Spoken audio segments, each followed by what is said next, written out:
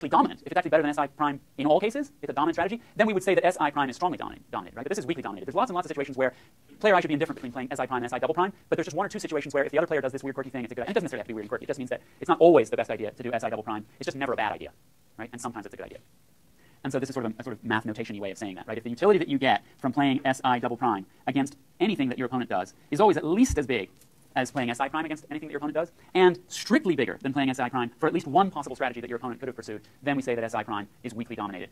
And what that means is that if you're trying to figure out strategically the right thing to do, you can rule out strategies that are weakly dominated, right? If you think that somebody would not, if you think that another player would not play a strategy that's weakly dominated, then you can rule that strategy out for them and you can make the game simpler. So for example, whoops, where am I on this? Oh, I know what's going on. This is one of these weird, I forgot, this sort of uber animated thing. Okay, so here's player 1, here's player 2. So player 1, this game is completely abstract. Player 1 can play up or down, player 2 can play left, middle, or right. Playing right for player 2 is dominated by playing middle, right? So no matter what 1 does, up or down, playing right is, playing middle is better than playing right, because 2 is bigger than 1, and 1 is bigger than 0. So no matter whether player 1 goes up or down, player 2 should never play right, because it will always be better for them to play middle. Yeah? And so a rational player 2 won't do it, and a player 1 who knows that player 2 is rational knows that player 2 won't play it, and so we just cross that out of the game matrix. Okay? Now, once we cross that out, then it turns out that no matter what player 2 does, player 1 over here, playing down is dominated by playing up, right? No matter what player 2 does over here, playing up, we have 1 is greater than 0, and over here 1 is greater than 0 here. So playing down is never a good idea for player 1, once they know that playing right is never a good idea for player 2. And so we can cross out down, and then the game becomes very simple, right? Because 2 is bigger than 0. Okay, so that's nice. We went from a game that would have been, there was no dominant strategies, but there were dominated strategies, right? Playing right doesn't dominate, playing middle for player 2 does not dominate playing left, but because it dominates playing right, we can rule right out. Okay, and so then we can make a prediction about what players will play, and it has some of the same intuitive appeal, which is you can imagine people actually logicking their way through the game step by step like that and actually coming to that answer. You know, I can easily imagine people not logicking their way through, because I am absolutely hopeless at strategic calculations like this. If you ever want to get the better of me, just suggest that we get together for soda and play a strategic game. Because I will think I'm going to enjoy it, and then I will get hosed. So, like, Settlers of Catan, forget it. I love the colored little game pieces. I'm terrible at the game. So let's think about whether or not the assumptions necessary to believe in iterated dominance as a solution strategy are reasonable. Okay? What do we need to assume? First, we need to know that player 2 won't play R. Sorry, in order to know that player 2 won't play R, we need to assume that 2 is rational. We also need to assume that they don't care about the other player's payoffs, but we need to know that they're rational and that they actually can do some simple math and figure things out and not shoot themselves in the foot. Okay? Is that enough to actually eliminate R? No. To eliminate it from the game, we also have to assume that 1 that knows that 2 is rational, right? Because we don't cross it out because player 2 won't play it. We cross it out because player 1 knows 2 won't play it and therefore can ignore it in making their own choices. And then to eliminate D, which was the next thing we did here, we have to assume that 2 knows 1 is rational, and that 2 knows 1 knows 2 is rational, right? Which is just one of those things that rapidly becomes annoying. And this is a simple game. 2 players, one with 2 actions and 1 with 3 actions. And already we're getting into this, well, I know that you know that I know, right? So this is what's called common knowledge of rationality. And already it starts to seem a little bit strained. But you will find in game theory, if you haven't already, that there are all kinds of games that are solved, that to get the solution, you actually have to assume that people have many, many, many more levels of assumption of rationality. I know that you know that you know that I know that, blah, blah, blah. Yeah. Well, because if 1 thinks that R is not rational, then 1 can't be sure that 2 will never play R, and therefore can't rule R out as a possibility. Suppose that 1 believes that player 2 rolls a 3-sided die before deciding whether to go left, middle, or right, right? Then the fact that a rational player 2 would never play right doesn't enter into player 1's calculations. And in fact, that's exactly the model we're going to look at in a couple of weeks, right after Thanksgiving, is what if player 1 thinks that player 2 plays randomly? Because he'd be surprised how many people play in ways that either look like random or look like they think other people are random. Did that answer your question? Okay. Okay. Then we step up to Nash equilibrium. Many games are not solvable either by dominant strategies or iterated deletion of dominated strategies. Okay? So here's the classic battle of the sexes.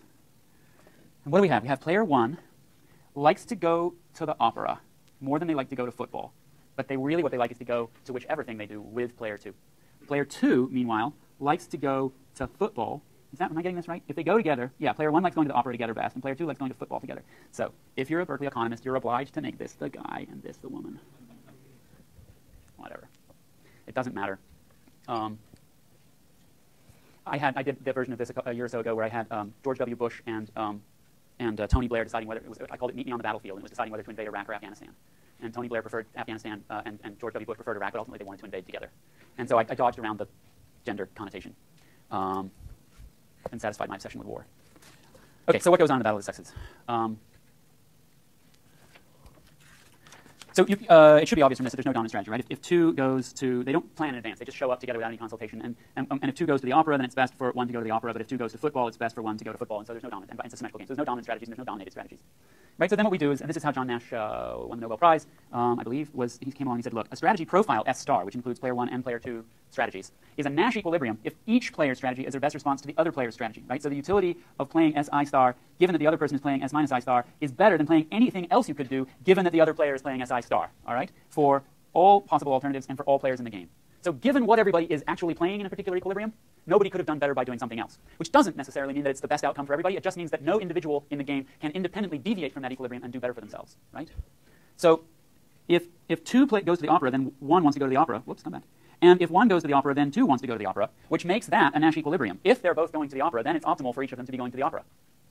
If they're both already at the opera, it's not a good idea for either of them to get up and leave and go to football, even if one of them happens to prefer football. And the same is true for both of them going to football. Okay? So we have solved the problem of what would be an equilibrium thing for people to do if there was no dominant strategies or dominated strategies. But we've created this absolutely horrible dilemma for ourselves, which is that this solution concept does not predict the actual outcome. Right? And this is, for most of you, will be the first and perhaps only place in economics where you see a much heralded Nobel Prize winning model of equilibrium which does not satisfy the basic positive economic goal of predicting outcomes. Okay? And so it should be very, very dissatisfactory, dissatisfying. Okay? It assumes that people have, it makes all the same kind of assumptions about common rationality. It just doesn't actually, there are games in which this really elegant solution concept doesn't tell us what will actually happen. Okay? So this, to believe that there's actually predictive power, you have to add another assumption, which is that the players actually have the same belief about what will happen. Well, we always go to the opera, right? Or you have to add some other dimension of the game, like maybe the opera is actually closer for both of them. Yeah? If they go to the opera, then player 2 can maximize his utility by being irrational, getting up and going to football, and then player 1 is rational, then they'll follow them. Yeah, so you have to assume that player 1 would... Okay, so the most straightforward answer I can give you is, yes, that's right, but that's not actually the game. So there's ways that we can tweak this game to get a prediction. And one of them is to allow the players a second turn. You can now get up and leave. And I postulate people getting up and leaving as a way to show that there's no way for them to unilaterally deviate. But you can extend the game and complicate the game and say, well, what if it's a multiple round game, right, where they get a second round, which is maybe you get to leave and see what the other person does. But I would argue that if a person decides to be irrational and get up and leave to go to football, in the next round, there's no better reason for us to think that the other player will follow them than to believe that they'll just go back. So you wind up having to tweak either your solution concept and make it something more complicated than Nash equilibrium, or you have to tweak the game itself in order to get an actual prediction. And that's what game theorists do. Okay, so what I tried to do here is to show you, and let me just say, actually, let me respond to your question in a different way that will sort of tie together the two different dimensions of preferences and beliefs that we're going to address here in the next 3 weeks, 4 weeks. We've got a situation here where these people like to be together, okay? But they like to be together for selfish reasons. I enjoy your company. It's not that they like to be together because I want you to be happy, okay? So one of the ways we could tweak this game, let's see, what do we have? This was the guy, right? And this was the woman. Okay, so now having made that sort of like counter-stereotypical assignment of genders, I will now revert to stereotypical gender typing and say, what if the guy is perfectly selfish and the woman is altruistic? Okay? Then they'll always wind up at football.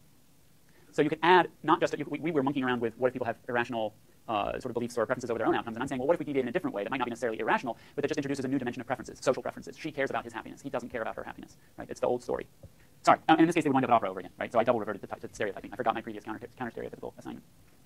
So there's these two dimensions in behavioral economics that we dig into. How do people feel about other people's outcomes, and what kind of actual strategic thinking people do to solve games. And we're going to start by talking about social preferences. And then we'll come back around to looking at what if people don't sort of solve games in this perfectly rational way. Okay? So social preferences is a very general term. Okay? It doesn't mean you have a preference for being social, or even necessarily that you like other people. It just is a way of capturing all of the different possible ways in which other people's outcomes or actions enter into your individual utility function. So this goes back to the conversation that we were having earlier about the possibility, one possibility is that I care about what you get, and another possibility is that I care about how you behave, right? Even if it doesn't affect what either of us gets. I just saw you be a jerk to somebody else, I'm going to hurt myself to hurt you. I'm going to cross the street to slap you in the face. Okay, so most economic analysis assumes self-interest narrowly defined, which means caring only about your own outcomes. And we can have endless, by which I mean literally, genuinely endless, because this is a completely bottomless pit, arguments about whether or not altruism is actually self-interested, right? Really the reason I care about you is because it makes me feel better, and so ultimately all I really care about is me feeling better. This is not an interesting discussion. It does not inform anything. All we care about is, are you interested in your outcomes, or a combination of your outcomes and other people's outcomes? And the philosophical question of whether, it's like discussing solipsism. There's no end to that discussion. So we don't care about that. Here's Adam Smith, the classic statement of self-interest. It is not from the benevolence of the butcher, the brewer, or the baker that we expect our dinner, but from their regard for their own interest. We address ourselves not to their humanity, but to their self-love, and never talk to them of our necessities, but of their advantage, which is another way of saying markets rule. Okay? Not an outrageous assumption in many situations. It's clearly a realistic psychological view of a lot of human behavior. But it's not enough. And there's lots and lots of economically important situations in which if we don't understand how people feel about other people's outcomes and other people's actions, we will predict the wrong thing and potentially impose the wrong public policy.